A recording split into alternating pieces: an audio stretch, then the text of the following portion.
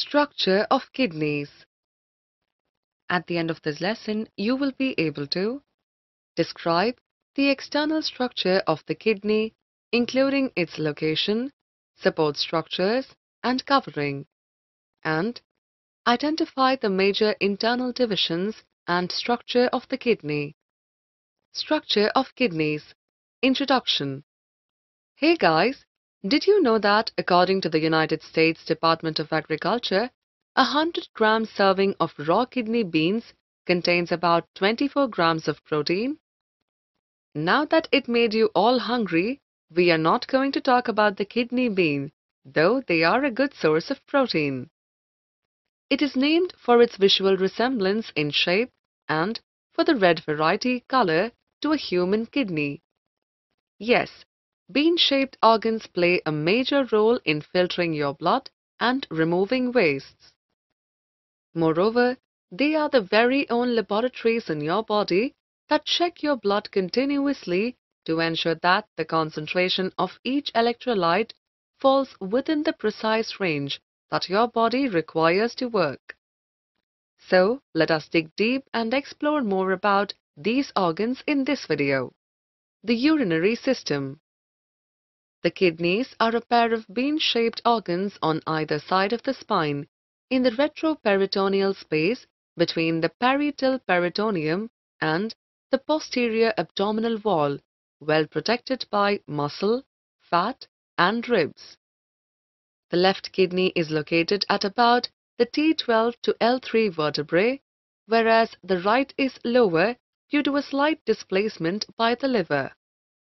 Further, upper portions of the kidneys are protected by the 11th and 12th ribs. Next, arising from the two kidneys are the two narrow tubes called ureters that carry urine from the kidneys to the bladder, which runs parallel to the vertebral column. Gravity and peristalsis of smooth muscle tissue in the walls of the ureters move urine toward the urinary bladder.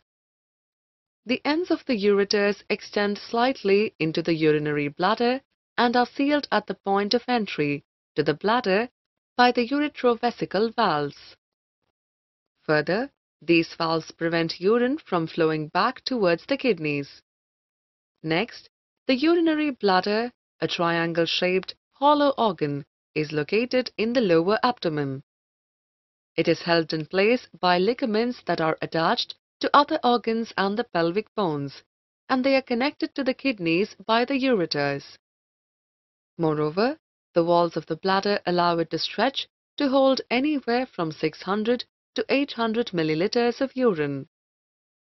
The urethra is the tube through which urine passes from the bladder to the exterior of the body, and the flow of urine through the urethra is controlled by the internal and external urethral sphincter muscles. We will next look into the internal anatomy of a kidney. Internal anatomy of a kidney. A frontal section through the kidney reveals an outer region called the renal cortex and an inner region called the medulla. Within the medulla, there are 5 to 8 renal pyramids divided by columns of the renal connective tissue. Also, each pyramid creates urine and terminates into a renal papilla. Also, each renal papilla drains into a collecting pool called a minor calyx. Several minor calyces connect to form a major calyx. Moreover, all major calyces connect to the single renal pelvis, which connects to the ureter. Further, the central part presents a deep longitudinal fissure bounded by prominent overhanging anterior and posterior lips called the hilum and transmits the vessels, nerves, and ureter. Nephrons are the tubular, structural, and functional units of a kidney. Further, each nephron shows the following parts: the Malpighian body, proximal convoluted tubule, Henle's loop, distal convoluted tubule, and collecting duct. And the Malpighian body shows a cup-shaped Bowman's capsule which has a tuft of capillaries called the glomerulus. Conclusion. Okay, hope this video gave you an idea about the structure and the internal anatomy of the kidneys. The kidneys are complicated and amazing organs that do many essential tasks to keep us healthy.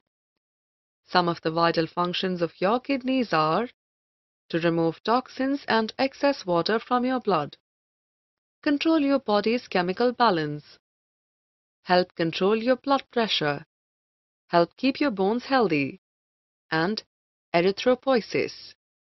And it regulates the level of electrolytes in the blood like potassium. Potassium is an electrolyte whose concentration has to be within a narrow range for your heart to generate the normal electrical impulses. Moreover, abnormal levels of potassium in the blood cause an irregular rhythm, called arrhythmia, which is life-threatening and in a matter of seconds may cause a person to fall dead. But under normal cases, this doesn't happen because when the blood potassium levels are elevated in the kidneys, the excess potassium is drained into the urine to keep the blood potassium levels stable. Summary. Let us quickly summarize what we have learned today.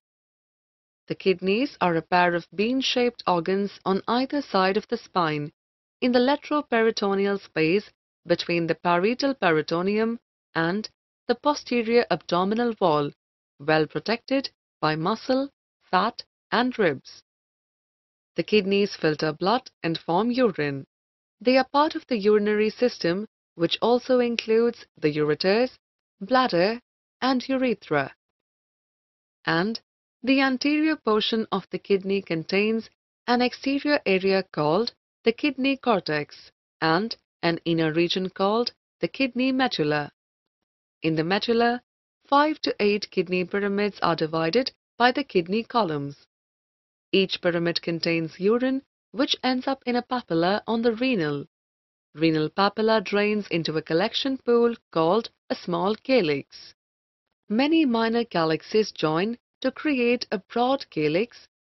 All major calyxes attach to the single renal pelvis connecting to the ureter.